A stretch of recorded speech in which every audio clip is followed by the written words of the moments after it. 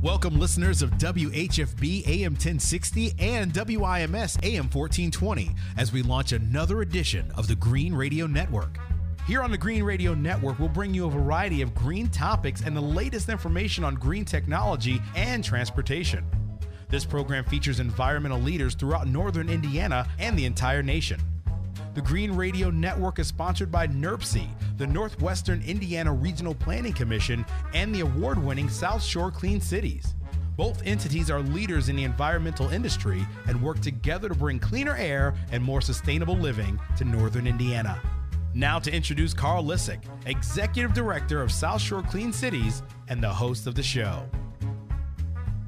Well, thank you for that introduction. And today our guests are Mr. Gary Evers, Transportation Projects Manager for the Northwestern Indiana Regional Planning Commission, or NIRPC, and James Winters, the Regional Planner and Policy Analyst for NIRPC.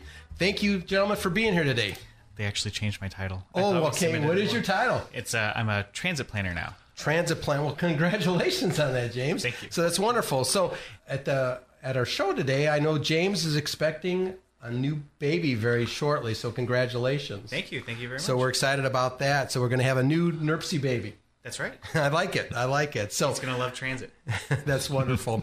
So again, NIRPC is the sponsor of this program, and NIRPC is no stranger to our listening audience. But if you could just tell us a little bit about some of the work that you do. Gary, I know that you've been with NIRPC for many years, and you've been involved with so many of the improvements for air quality here in Northwestern Indiana. For the last 15 years, I've handled the congestion mitigation air quality grant program, and each year, Lake and Porter counties are allocated $3.5 million. LaPorte County is allocated $600,000 in this type of money that can be used for projects that relieve congestion, reduce emissions, and otherwise improve air quality throughout the region. Sure, and I'm sure we can see there's probably numerous projects that people don't even realize that NIRPC's been involved with for the 15 years that you're talking about. Oh, yeah. I mean, everything from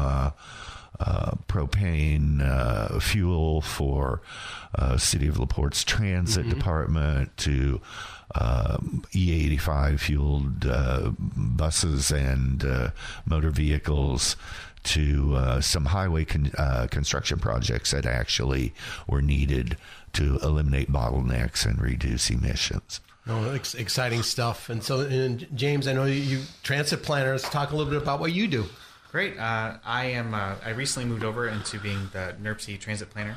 And what I do is I work with providers of transit in the region to coordinate to solve problems, to coordinate to figure out funding issues for transit, and to try and find the best way to get transit in as many communities as possible in Northwestern Indiana. Which is a tough job. It's very tough. We're seeing a lot of, it's difficult because, federal funding is becoming more and more constricted with transit. And so, but we see that benefit, not only in air quality, which is of course akin to what you do, but also just in quality of life and having options. Transit is becoming more and more important. I totally agree. And, as we talk about the quality of life here in Northwest Indiana, I think, more of our communities are looking at potentially implementing more transit-oriented types of programs. So as we talk about the Transportation Improvement Program, or what's called TIP, Gary, what does it do?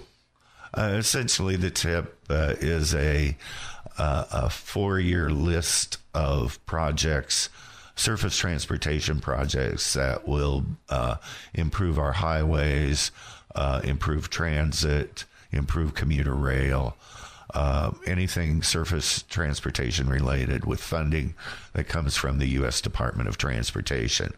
We produce this document every other year. The current list is set for adoption at our board meeting in May. We've got roughly $850 million worth of stuff in this list through all transit modes. But this is something that's required of us because we're a metropolitan planning organization designated so by the governor of Indiana. And so we are it's through our TIP that we actually allocate dollars to these projects. And so, like every community in Lake and Porter are involved with the TIP. To a certain extent, many of our cities and towns, all of our counties have federal aid projects that are funded through whose funding is represented in this TIP, and this is actually the last procedural hurdle that they must cross in order to get federal funding for their projects. Sure, and again, I know as we're talking about this transportation improvement program, I know there's some things that you just mentioned that are out for public comment. Why don't you talk a little bit about that? Well, it is. We've got several documents out for public comment now, but first is a document we call our conformity determination. This is a mathematical exercise that we go through to show that with the addition of all these, the implementation of all these transportation projects, our air quality will not be diminished. The second item is an amendment to our long-range plan. We are including 2 significant transit projects. The Westlake Corridor in Lake County, and the double tracking of NICTI's rail line between the Miller Station in Gary and downtown Michigan City. And finally, it's the Transportation Improvement Program itself, which demonstrates how financially how those projects and when those projects will be implemented. So how can the people, how can the general public see this document and maybe potentially make comments on this, Gary? We have a number of ways through which that can happen. We have a number of public open houses, some of which have already occurred. I believe we have one's coming up on March 28th, 29th, and 30th in Munster, Michigan City, and Gary, respectively. You can see the schedules, identify the locations by going to our website at www.nirpc.org. You can call us at area code 219-763-6060 and make an inquiry. We are also providing this information through venues such as this. But the easiest way is simply to reach us through our website. If for comments specifically addressed to a particular project, we also have a comment line that you can call in on.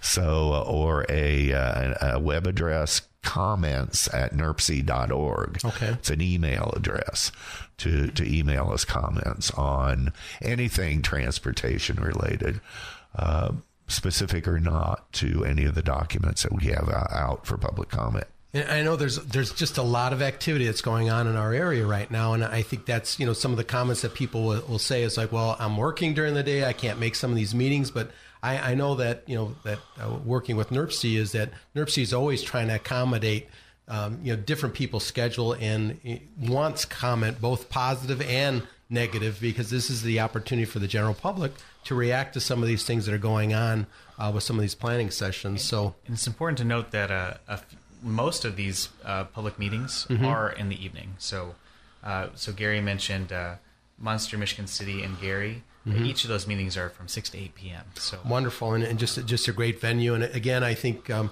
you could just give out the website again with all the information.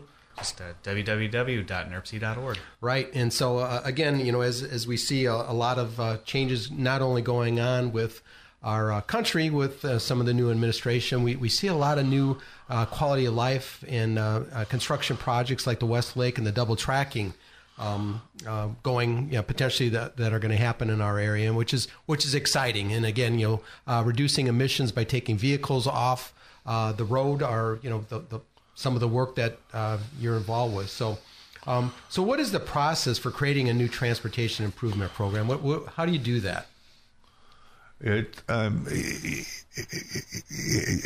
differs. It actually differs by mode.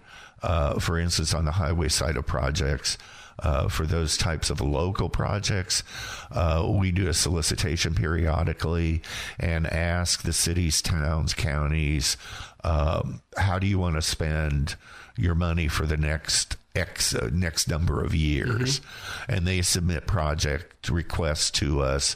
We have or rather the stakeholders have developed a competitive scoring process, and those projects are selected publicly in a very sometimes overly visible and transparent way.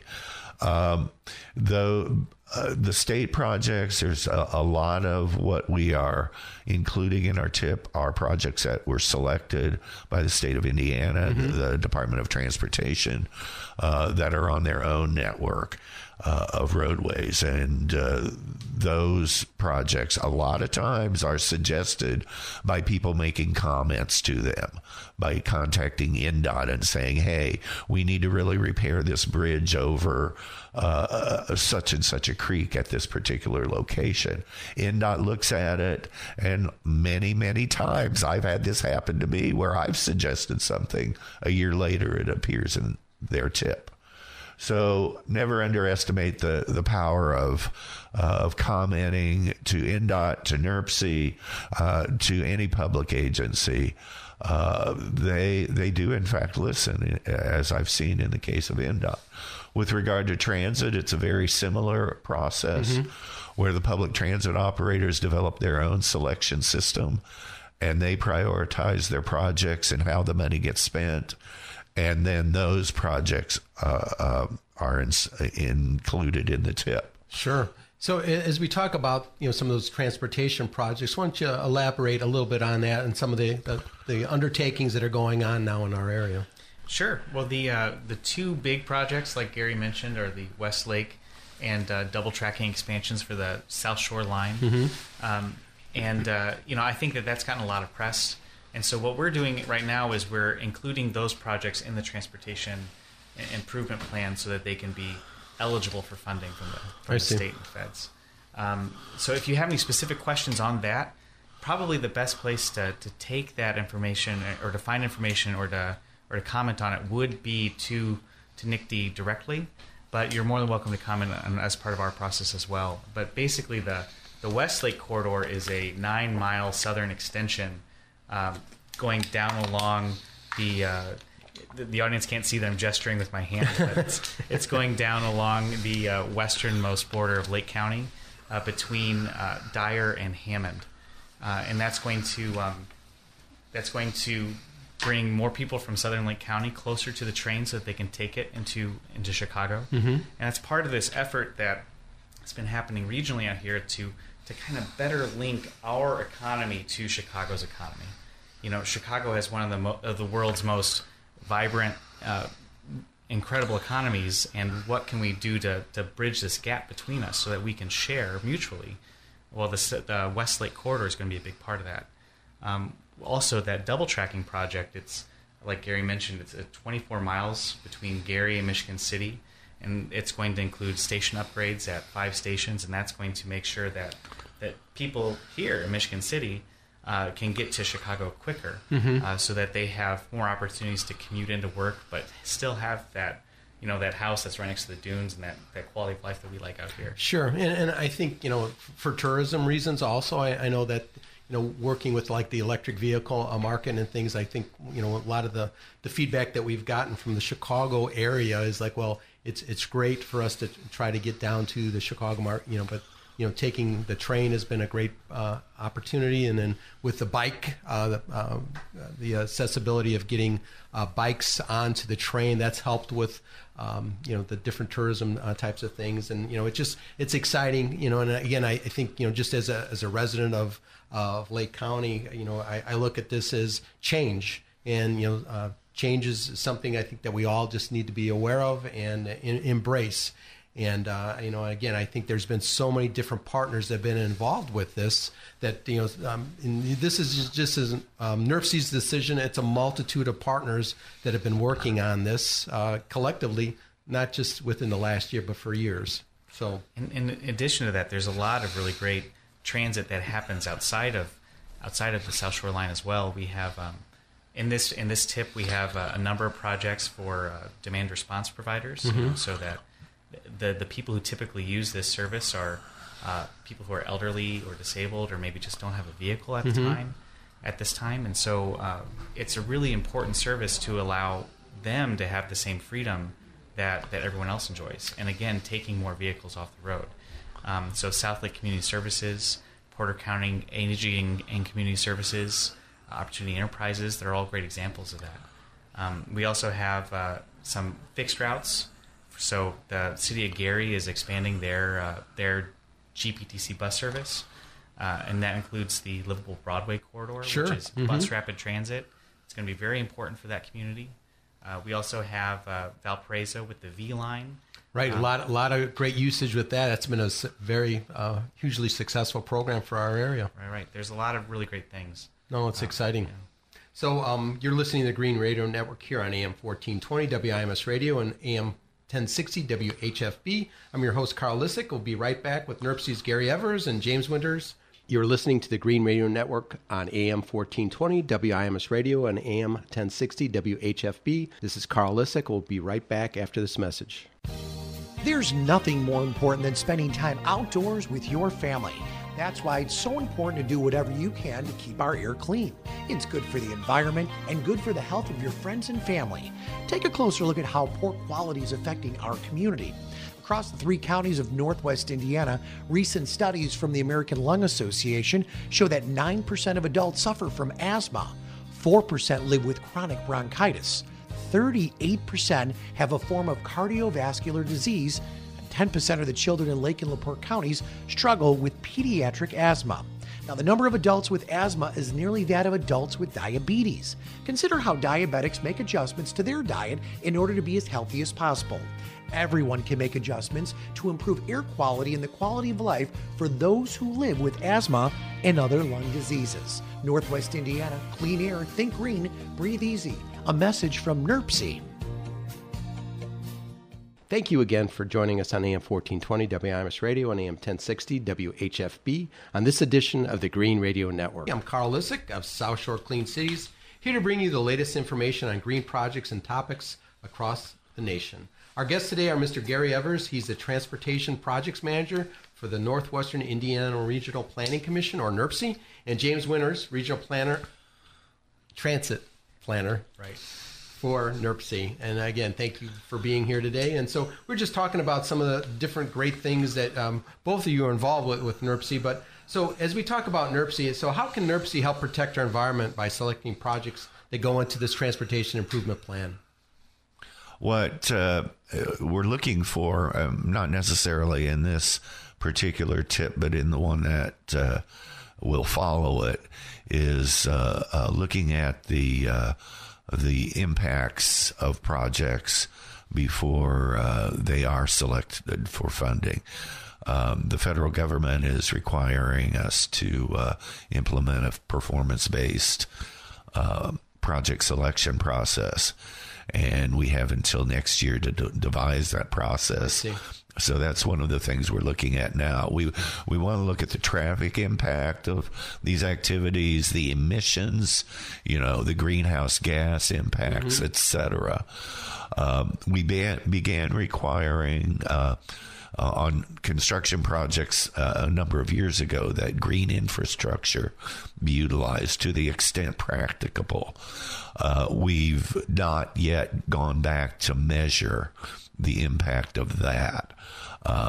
But we are constantly revising and updating our selection processes to reflect current practice and, of course, to reduce congestion, reduce emissions, greenhouse gases, et cetera, in everything that we do, be it a maintenance project to a bus procurement project, all types of activities. We will, in fact, be undertaking those analyses, a more stringent review of those processes in the future.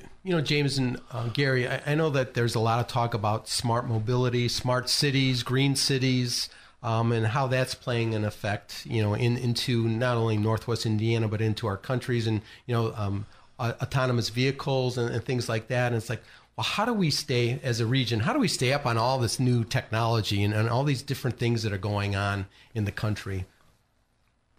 Well, I think that I've got a lot of mixed feelings about autonomous vehicles and smart vehicles and that kind of thing, because I think that, we should definitely be looking ahead. There's a lot of really, really excellent benefits to investing in that kind of feature in an automobile, and that's for sure. But at the same time, we also have tools available to us now that maybe we're not using as robustly as we can. So, for instance, I'm going to bring this back to transit, of course, because I'm a transit planner. But for every bus that is on the road that's full, if you have 30 passengers on that bus, you just took 30 cars off the road. Right. Because we know that typically, as Americans, we are 90% of the time going to be in a car as a single occupant. Oh, absolutely. And so having a system that's more integrated with transit means that people are going to be walking more. People are going to be leaving their cars at home more. And this is something that we can do right now, that we don't have to wait for autonomous vehicles or that kind of thing. And we have more and more transit options that don't rely on what we might call like a typical fossil fuel or diesel model. Sure. There's compressed natural gas vehicles. There's even solar vehicles coming down the pipe at some point. And so this is stuff that's very, very close and that we can grasp right now. So I would say, in order for us to be green and competitive and smart, I think that involves investing in transit options. As well as, thinking ahead to all of the self-driving cars and that kind of thing, too. Sure. Gary, any comments on that? As well, that is genuinely true.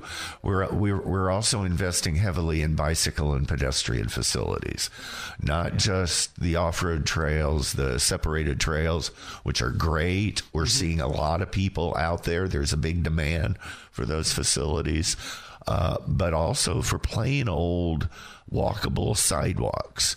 And we funded our first ever standalone sidewalk replacement project in the city of LaPorte this year.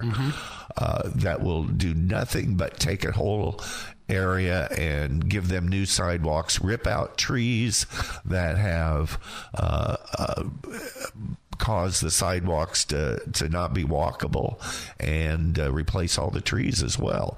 So we're looking at pretty much what amounts to a renewal of our urban infrastructure, and making our neighborhoods, making our downtowns more livable.